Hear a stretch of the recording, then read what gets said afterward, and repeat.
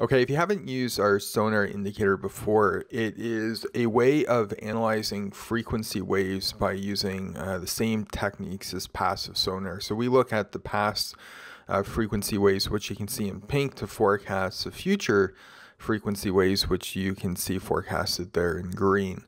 So how we use this is we actually will draw on our pattern, per se, and we'll map it in just like that.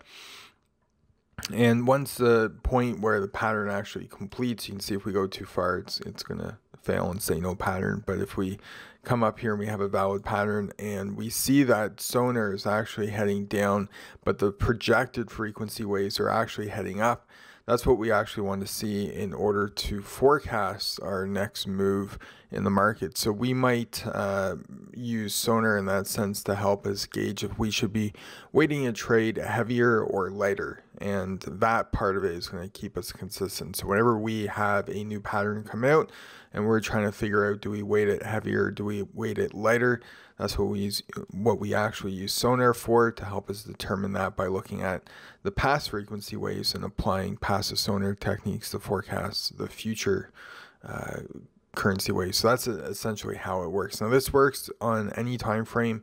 It will work in any market. So whatever you do decide to trade, all you need is enough past data, which in this case we're looking at about 200 bars of past data in order to forecast that future frequency waves. But yeah, it will work in any market and on any time frame.